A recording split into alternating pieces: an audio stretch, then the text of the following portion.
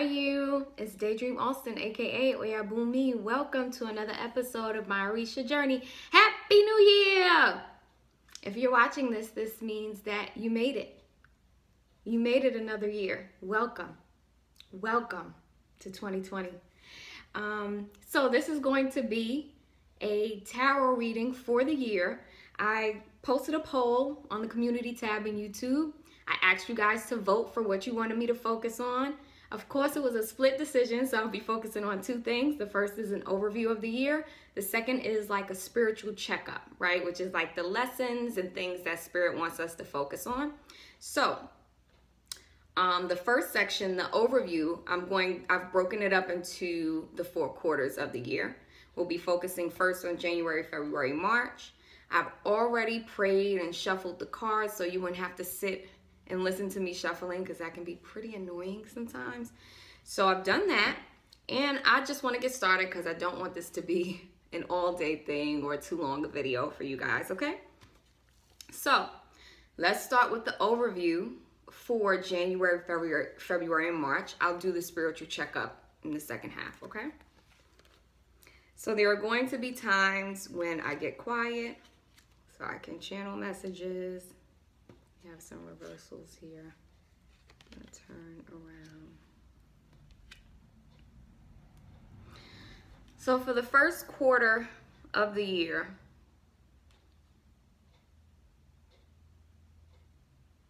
I see that people are very, very serious about their legacy.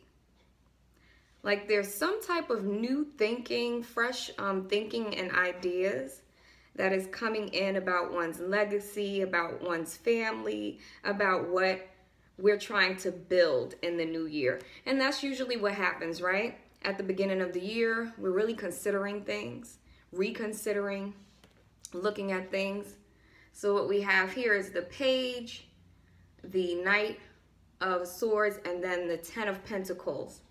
And for me, that shows me that someone is kind of graduating, right, through these levels in the swords, right, from the Page of Swords to the Knight of Swords. So there's like fresh information coming in, communication and news that's really making someone feel like they really need to take life seriously and figure out what it is that they want to create in the year to come. So, you know, it kind of makes me think of someone who's had a near-death experience, right? And they've experienced like rock bottom. They've experienced the fear of not having this life, of not valuing this life. And because of that, they've matured and are now in like, okay, a rush to get to this. Like, what is it that I want to create? Who do I want to create things with? You know, like I want more in my life. How do I cultivate more? How do I cultivate more money?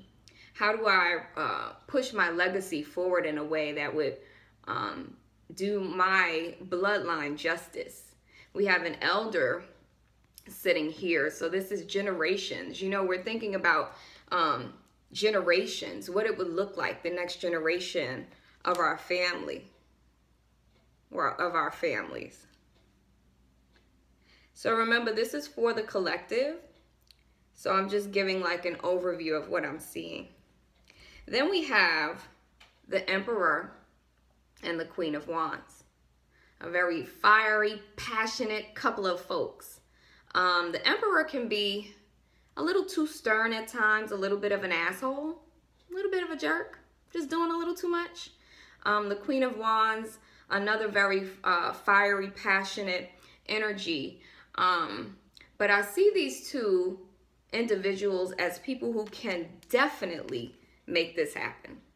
Like this is nothing for the Emperor and the Queen of Wands, right? So it's like really tapping into the divine masculine energy and tapping into the divine feminine. The divine masculine as the action oriented, not to say that the feminine doesn't have that too, right? But the masculine is more of that action oriented, very forward moving type of energy. The Queen of Wands is more receptive, right? So she can get just as much as the Emperor, but the way she gets it is going to be different. the way she gets it might be a little bit more spiritual, esoteric, and things like that. So what's interesting is we have a good amount of court cards here, right? And remember, I was talking about that maturity, that moving up through the levels. The only one we don't have here is the king. And I feel like the emperor is like the trump of that. So for the first quarter of the year, there's like this focus on maturity, right? Moving from one level to another. Something about our communication and our thinking. So I feel like changes are going to come. People are going to start to have insights that are really going to make them feel like they have to move quickly towards building the life that they want. And I don't know what that is. It kind of makes me feel like something might happen that's going to really shake people up and make them, you know, really see like, yo, I really need to get this together because, you know, this could end at any moment. Excuse me. That's the first quarter. Second quarter, April, May, June. Let's see.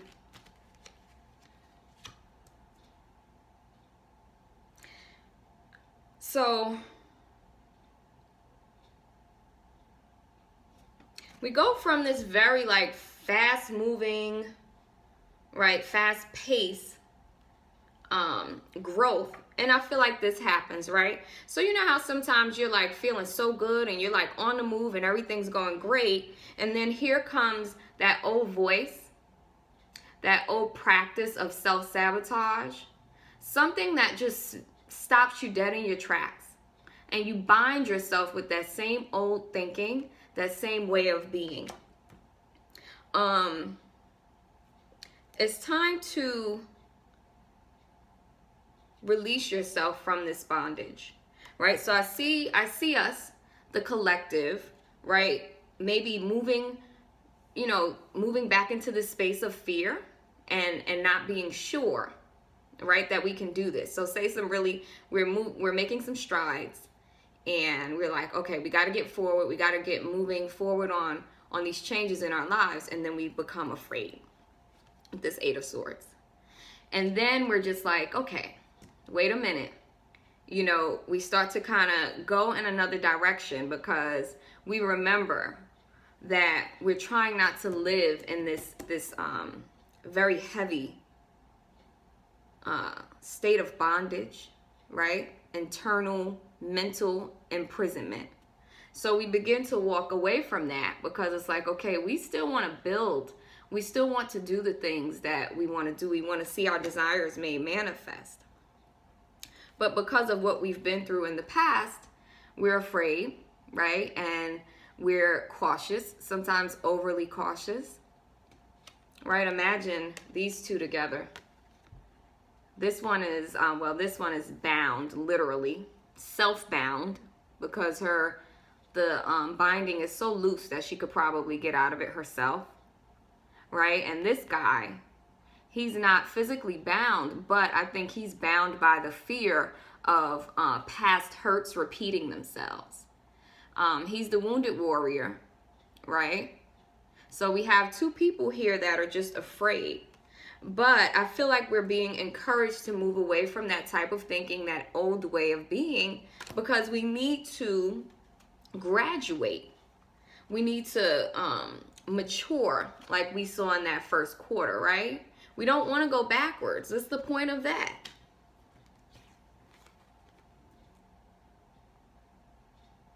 That second quarter is going to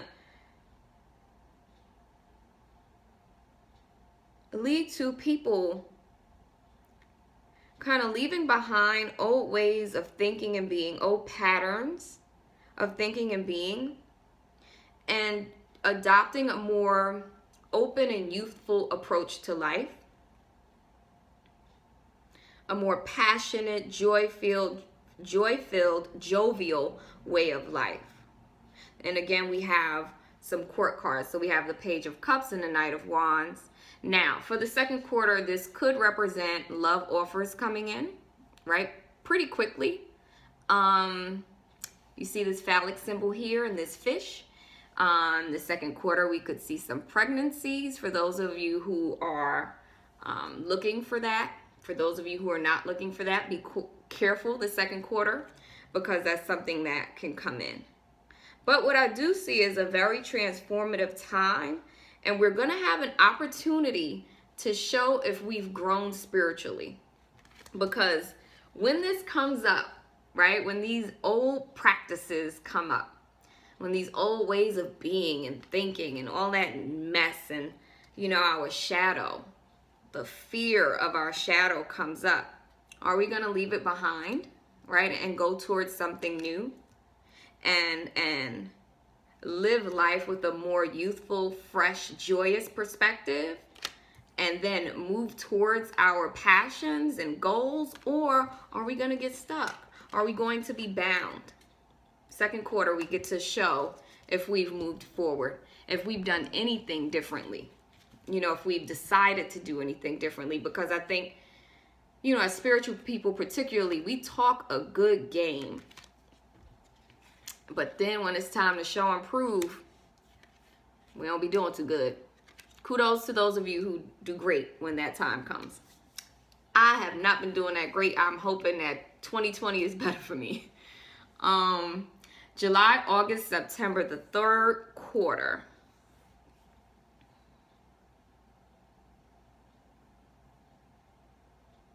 We got some interesting energy coming in. So as soon as the summer months hit, there is this new, fresh, passionate energy coming in. You know, this light, this intuition, you know, like the seeds of passion planted.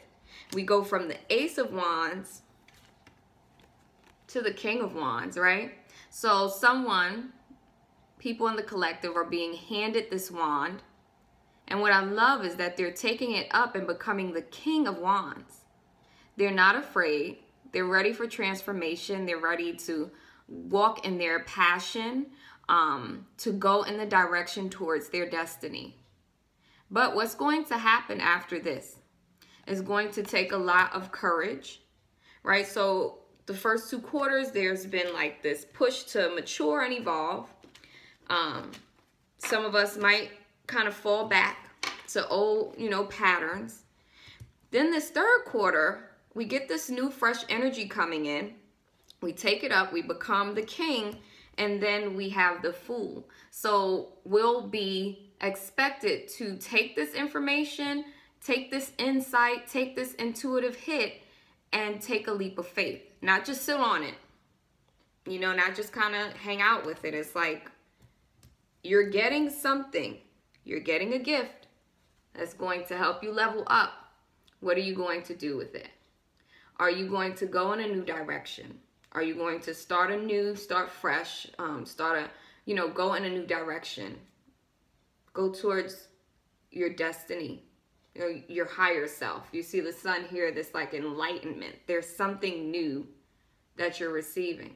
Are you going to go towards it or not? What gets you going? I feel like the third quarter is also about what gets you excited. What fills you up? You know, what makes you want to get up every morning and conquer the day? Because whatever that is, I feel like you're being encouraged to go in that direction. And I hope you have the courage to do so. In the fourth quarter, remember we were just talking about this new direction, right? We're moving on. The collective is moving on from something. And what I like about the Six of Swords is that the collective, you see here, is like these ripples in the water. It's like rough waters, but the collective is moving towards, just more gentle waters. Like taking this leap of faith is going to lead to something that feels so much better, even if you don't see it initially, right? You know, for parents, this might be moving away from a child's father or mother. This could just mean movement, right? But what I'm seeing is that overall, There is a push, a movement towards collaboration. So where there's been discord, right? Where there's been confusion, there's like a coming together. But it doesn't happen automatically. There's work that goes into coming into this family unit. There's work that goes into coming together like this, right? So we're moving into a new period. Maybe the third person here is an elder who's needed to bring about peace in a relationship, you know, peace that was missing. Maybe that third party is a therapist. But there's something here about working together, collaborating to bring about this abundance. So what we might see in the fourth quarter is, and I'm also seeing something about transferring partners. So leaving behind one partner that maybe wasn't a good fit for you. Kind of like crisscross and switching, because I do believe there are a lot of people who started off in relationships that might not be for them. And what's happening now are they're coming to that conclusion. They're moving on, right? And then moving towards their family unit. And not in a funky way, right? Where we're cheating and we're doing things like that. But in a way where there are discussions had, where there's understanding that, you know what, this is not for us right now, so we're going to move forward. But the fourth quarter is about movement towards more collaboration, towards honesty, towards building together and building legacy. So imagine in this, in 2020, we have the 10 of Pentacles and the 10 of Cups. We have the ability to build, truly build, beautiful, solid foundations, rock solid foundations that are going to support our emotional fulfillment. Only if we choose to. Only if we choose to leave negative thinking behind. Only if we choose to leave old patterns behind. Only if we choose to work together. Only if we choose to do things differently. To take the things that are given and handed to us by spirit, take them and be bosses about them, like grow up, you know, handle these things. Like sometimes we get gifts and we squander the gifts and then get mad. Like, what are you mad about? You did this to yourself. You squandered the gift that spirit gave you, right? We're being encouraged, you know, again, to walk away from certain things, to leave things behind, to stop holding on, to stop being so offensive and defensive and feeling like what happened before is going to repeat. You know, like things can't possibly get better. New communication, new thinking, and moving forward on that, right? But also being very clear, having clarity, discernment about which way we're moving. Leveling up, being who we're meant to be as divine feminine, divine masculine, whatever that means to you, being who you're meant to be. So this year is going to bring a lot of opportunity to grow, but it's going to take us shedding old skin, letting go of the old and transforming. And I hope that we're up for it. I feel like the people who are not ready to level up are going to be left behind. And I don't know what spirit is going to do with them. I feel like spirit is not really playing with people. Okay, so let's just do the spiritual checkup for the year.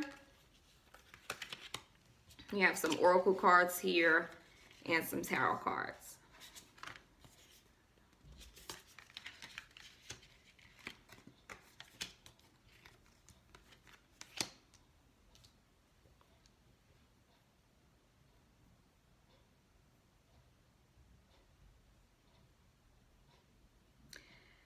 So the spiritual lessons this year, remember we talked about moving on, right? We have the Chariot and we have Death here. So I feel like we're being encouraged to let things die. We've been holding on to some very, very harmful ways of living, processing information that are not helpful to us. And I feel like Spirit is like, either you let that die or you die. And that doesn't mean necessarily a physical death. But imagine if you keep passing up on the opportunities that Spirit grants you, if you keep squandering opportunities, if you keep making, repeating negative cycles over and over again, in a sense, you are dead. You're not growing, you're not progressing. Let things go, let them die, or you die, right? You're dead. There's nothing about you that's alive. The Chariot card features Oya.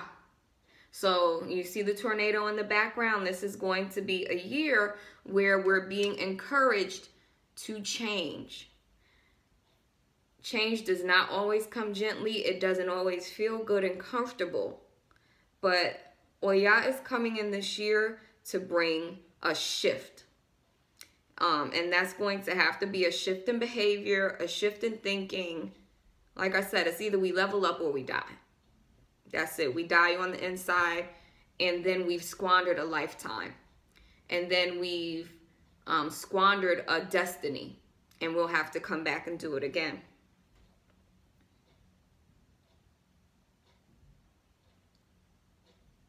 So we have the Nine of Wands here again, but paired with the Nine of Pentacles. I'm going to say this is about really guarding your wealth, right?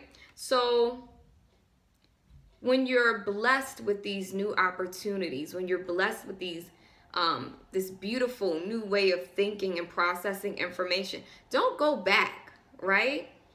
Guard those coins like they're your jewels.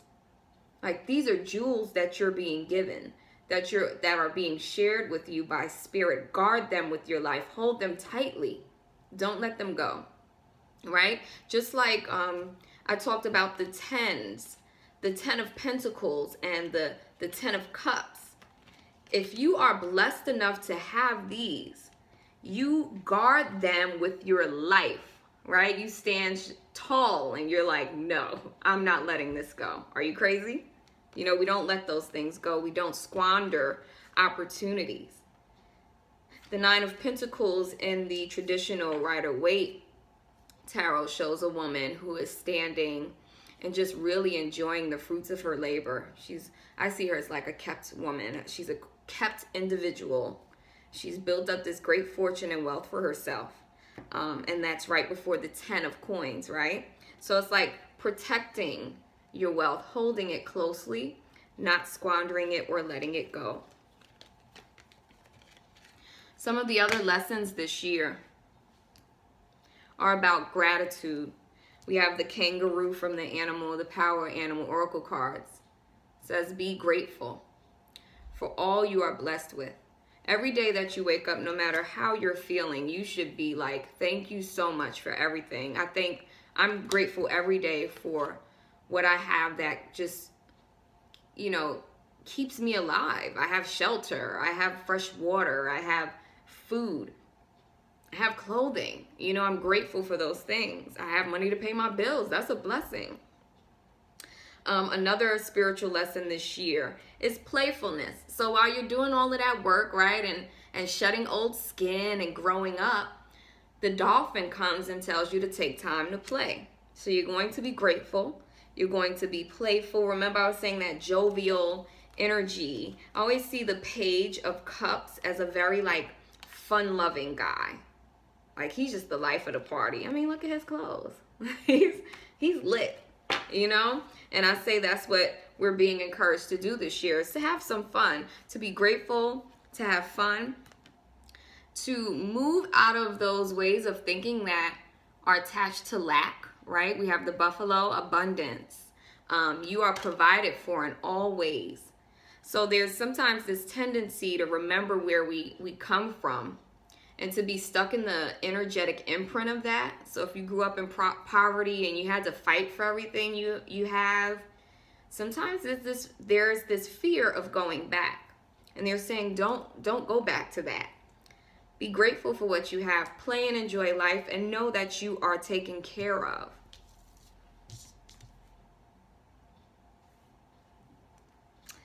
And from the Nature's Oracle deck, I have Hope and Happiness. What a beautiful card.